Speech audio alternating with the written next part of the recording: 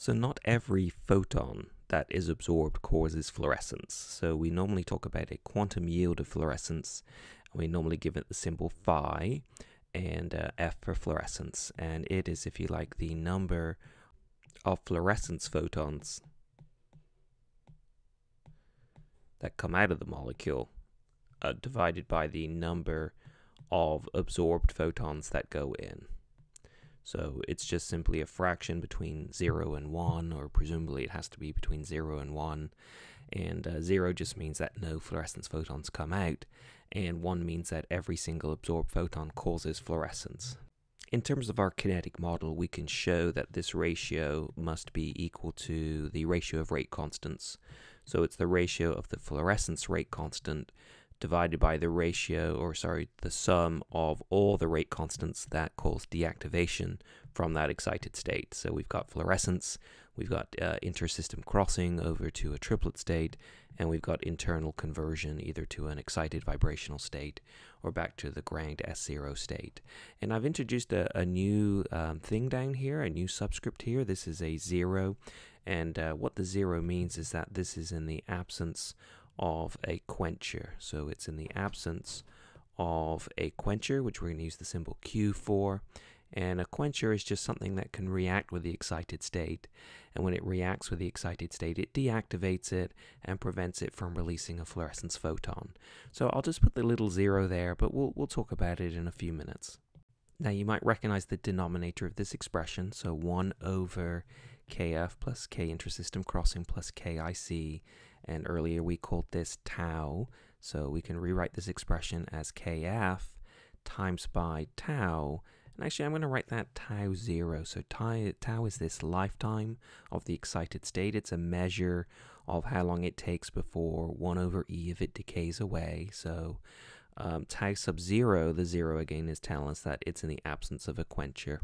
So if we're interested in the rate constant for fluorescence, then we can actually go ahead and just ratio the fluorescence quantum yield by the time constant in the absence of a quencher. So Kf is the fluorescence yield over tau 0. So we can determine the rate constant from fluorescence from experimental data.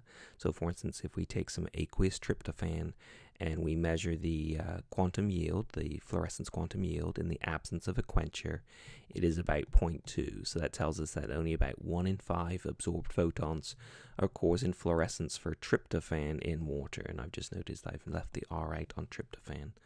And it also has a lifetime in the absence of a quencher of 2.6 nanoseconds. So within 2.6 nanoseconds, 1 over E of the excited state is remaining. And so that gives us enough information to find Kf. So Kf is the ratio of the quantum yield by the lifetime, and we've got those. The quantum yield is just a number, and the lifetime, though, has units, so it's nanoseconds times 10 to the minus 9 of a second, and that's going to give us something with reciprocal seconds for its units. That's the units we'd expect for a first order rate constant. And to a couple of significant figures, we get that 7.7 times 10 to the 7. So fluorescence is a pretty fast process. Within a few nanoseconds, the majority of the excited state is decayed away. Sometimes instead of given lifetime data, we're given half-life data. So for instance, maybe we've got a quantum yield of 0.35, and maybe we've got a half time for the excited state of 5.6 nanoseconds. So in every 5.6 nanoseconds, half of that excited state decays away, or rather the fluorescence, right, half of it is gone in 5.6 nanoseconds. We can use this to find our first order rate constant. And again, if you have first order kinetics, your half-life is equal to the natural log of 2 over your rate constant. And so that's the natural log of 2 over 1 over the lifetime. So the lifetime then times by the natural log of 2 is our half-life. So if we want tau sub 0, then it's our half-life over natural log of 2. So that is 5.6 nanoseconds over the log of 2. And I get that to be 8.08 nanoseconds, so we probably can't go past that first decimal place there. And so just like before, we can calculate the fluorescence rate constant by just dividing our quantum yield by our lifetime, and again, nanoseconds, 10 to the minus 9 of a second. So this is going to be quite a large number here, and I get 4.3 times 10 to the 7 reciprocal seconds for our rate constant.